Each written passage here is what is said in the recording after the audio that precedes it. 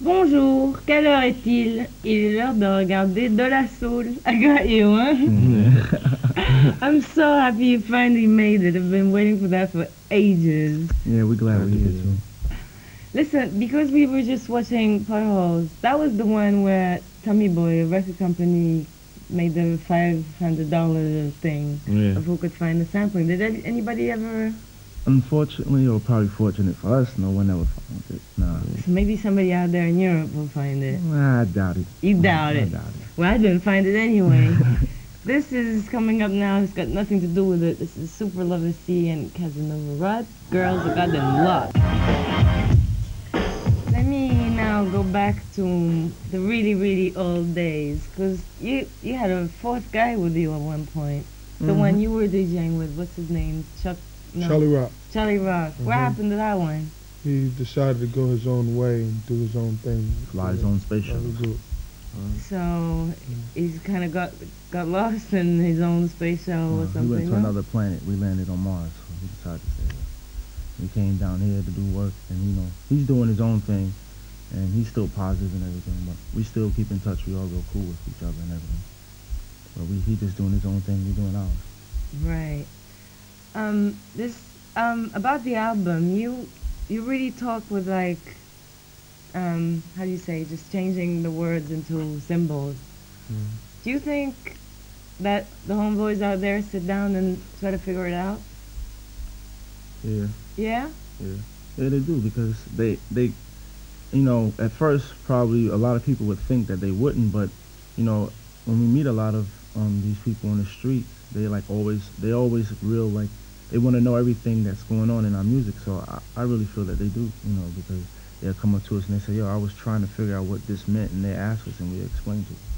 So Is that why you have China and Jet on stage with the cue sheet? Yeah, that's just a little to focus on what we're saying. Right. And also them expressing themselves, expressing our stuff with the sign language. That's also to focus on what's being said too. But it's kind of, I mean, because you present everything as a joke, but you're really serious about it.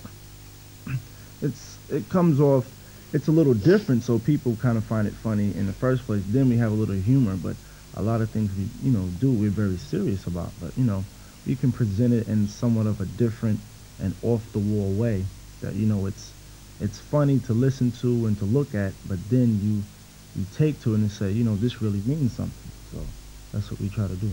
Because like a lot of the album is about pregnancy and drugs.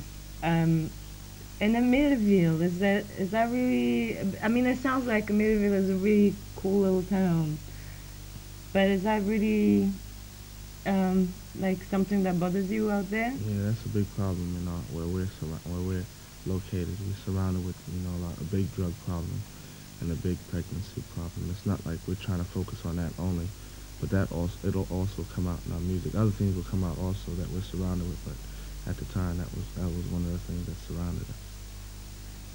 But even on songs like, I mean, Jennifer was an answer to Jimmy. Yeah, somewhat of an answer. Not so much of an answer, but just another side of the whole like organization of that thing. Like Jungle Brothers had Jimmy, and then we came out with Jimmy. Right. And well, we'll talk about, because you did the track with the Jungle Brothers. But first, this is for the homeboys on the smooth tip. This is Bobby Brown. Yeah. Yeah. I'm back with you. Listen, the album was produced by Prince Paul from Stats, but I have a feeling that you knew exactly what you were doing anyway. With or without Prince Paul, it would have been the same. Well, it did make a difference. Paul helped bring out, a creativeness in us more quicker than, if we didn't have him. So Paul helped us a lot, especially with the first single. A lot of things we didn't know how to do in the studio. He helped us in learning how to work with the boards and put down things on track. So he helped a lot, and he's still helping us. So next album is going to be with him Oh again? yeah, it's definitely, it's a big family collaboration thing. So right. We'll always be making music together. And Jungle Brothers is going to be a close collaboration again? Yep. Yeah? Family. And Red Alert was in there, too. Yep, yeah, everyone's in there. Yeah. What was that? Oh, sampling stuff now, because you always talk about how you sampled, your parents' records because this is what you grew up on. But when did you? I mean, where did rap come in?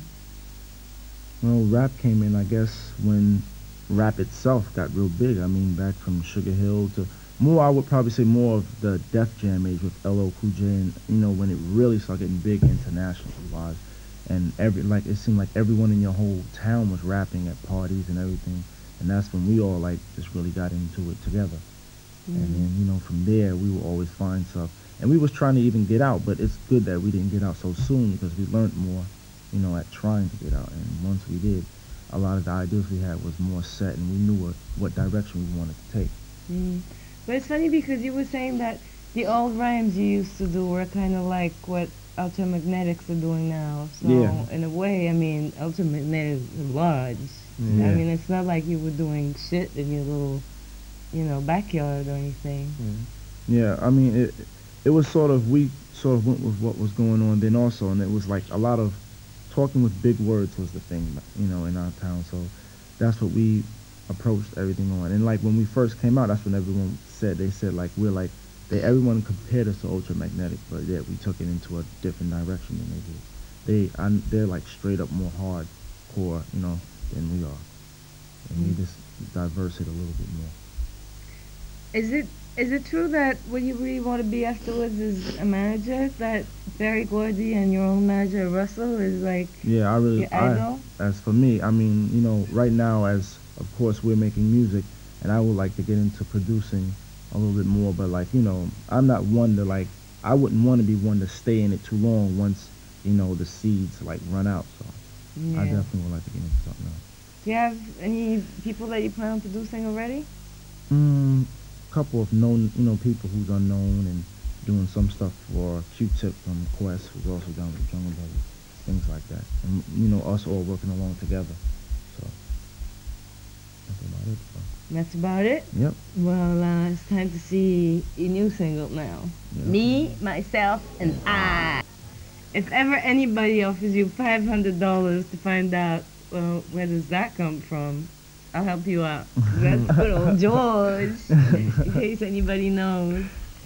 But there's not really a record review this week because in case you didn't get it by now, you fools, this is the only one you need to buy.